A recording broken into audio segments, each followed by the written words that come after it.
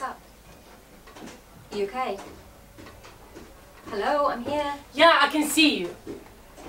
What?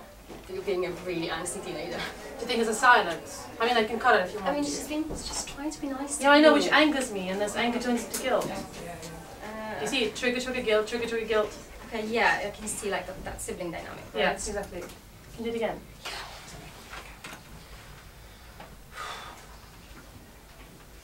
Hey, what's up? You okay? Hello, I'm here. Yeah, I can see you. I really can't stand this. Family dinners can be overwhelming. Look, I appreciate you coming in to check on me, but I just need a moment to myself. Sorry. I just think it's really interesting how you're going with overwhelming, like overwhelming. You know, it like, I think what Lisa in that moment wanted for Anna to come in and to say, oh my God, Mama can be such a bitch, right? But you come in and you're like, overwhelming this, overwhelming that, like it makes it seem like it's my fault. Yeah, I mean, we could add this later. Can we actually? Yeah. That's what good, yeah.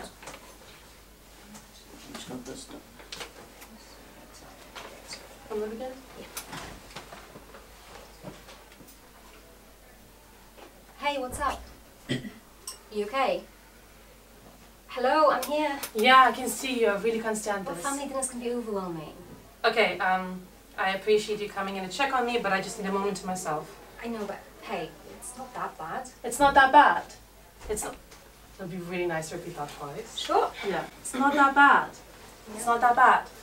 We just spent 2 hours practically ignoring each. And then I just go on a little bit of a spiel here as well. Do you know, like?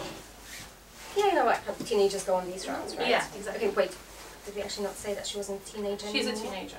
No, but I think last time we spoke, we thought about making her Lisa 20 and Anna 25. No, we spoke about it. We never made a final though. I guess 20 is like technically kind of a teenager, right? No, it's not. Okay, I can make that work. I just, I think I just tap into this like residual younger sibling anger. Okay. Yeah? Yeah. Should I try? Yeah, okay, go for it. Do you think it will actually make sense if we split it so it's not like a monologue? What do you mean? So like when Lisa goes, but you don't really understand, then Anna can say, why wouldn't I?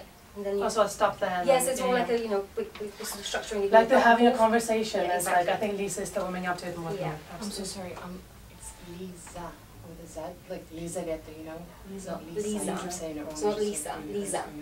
Sorry, Lisa. Lisa. Thank you. Lisa. But I know you think I'm over-fixating on this. I'm worried that the audience is not going to be able to connect with my character Lisa if they think she's a spoiled brat. Okay, would it make any difference if Anna addressed this? Like, I don't know, hey, if you hate it so much, maybe you should move out. Yeah, can you try But like that? Anna. Yeah, can you write that down so I can... Yeah, okay. What should I say? If it's so unbearable for you, then why don't you... Can you try the full line so I can No, actually... wait. If it's so unbearable for you, then why don't you maybe live with your friends or... No, sorry, because now you're giving solutions. Yeah, but your best bet as an older sibling is to give solutions. There is a problem, right? Sometimes people don't want the solutions, they just want to be sympathized with. That's not very helpful in the long run. Yes, it is. It's like really nice to feel heard. Okay, listen. Lisa's objective in this moment, in this scene, is to get you to stay and her older sister Anna to like, you know, sympathize with her and be angry with her and sad with her, not just to solve her issues because she can't. Right? Yeah, but okay, but how many times have they had this conversation? And how long can this talking and listening go on for? It's like how we treat art these days, like especially theatre, you know? If there's a show about some sort of injustice, right? Like, be it politics related, or gender related, or feminism, or war related, right? We as creators, we feel good about coming together to start a conversation or touch upon topics. When in reality, all that ends up happening is just a room full of people feeling good about themselves for participating in narratives that enforce an already pre-agreed thought without actually offering anything new. This line, I mean, people don't really talk like this, Yeah, but okay. it just sounds very important. Yeah, like, okay, like we all know that war is bad. We all know that trans rights are human rights. We all know that patriarchy should be dismantled, right? Mm-hmm. But does putting on a play about it change anything? I'd rather be an orphan. Don't say that. Look, I hear you, and it's valid. I promise I know what it feels like, and I am on your side, but I think you are projecting a lot of your inner conflicts No, here. I'm not projecting anything. I'm just taking a break from being around people who constantly terrorize my existence. And I really appreciate you being here, but I didn't ask for a free therapy session for my sister. It's not what I'm doing here. You're just saying really hurtful things, which I'm sure you don't actually mean. Look, I know she's a lot, and you know I also didn't have it easy with her, but I don't think I'd take not having a mother at all over having her. I would. I know how she treats you, and I believe you. But every time I had to sneak you back into the flat and let you stay in my bed when she locked you out of the house because you wouldn't let her sleep, I felt the same frustration towards her. However, I've always realized that there's not much we can do to change her behavior. When you can't alter the circumstances you're in, the only thing you have control over is your attitude towards it.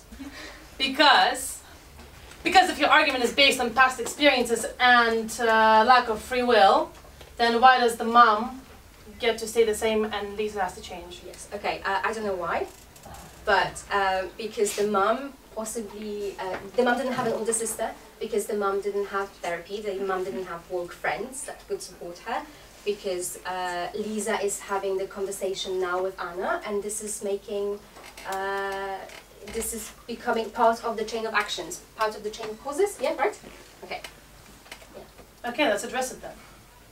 I mean, actually right. We just spent like 40 minutes trying to convince everyone that your mother isn't a bad person, and that she's just like who she is, and I'm saying these words because you've written those things down, like they're like burning through the. I just think if you really don't think your mom had any control over her actions and she just deterministically was the way she is, then why does the script still sound like you do? And with Lisa and Anna, yeah, I guess you're right again. I've not fully come about to like forgiving her fully. I envy Lisa. I envy her a lot because she connects to that like anger in her, which is a great protective mechanism, which I never had, but she's really good with it. But the thing that I learned from observing her is that being angry, she just continues being upset again and again and again, and I just really wanted to help her, and I felt like that thought, the idea that if you just accept that people do whatever they do and then they move on from it, it's just going to help me, her, everyone. That's why I made this play. So yeah, I'm very sorry that I put you through this. No, it's okay. And I'm sorry that I took all of you guys on this journey, which I guess was supposed to be just was supposed to just happen here.